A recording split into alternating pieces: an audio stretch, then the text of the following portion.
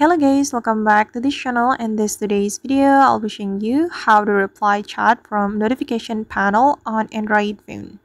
Okay, first thing first, you need to go to your settings application, and after you have your settings application opened, you can go to the notification setting and open the advanced settings and make sure that you have activated this feature such as actions and replies for notifications. Okay, and let's practice it together. I'm going to go to my notification panel and I'm going to reply this chat.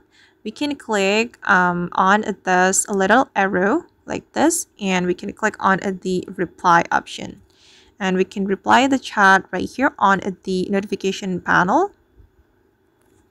Okay, and okay, now the chat has been replied, and I'm going to reply this chat as well. Oops, sorry, I'm going to reply this chat as well. We can click on this little arrow, or actually we can also swipe down like this and click on reply and click on send. And I guess that's how we can reply chat from notification panel on Android phone. I hope this tutorial will be useful for you.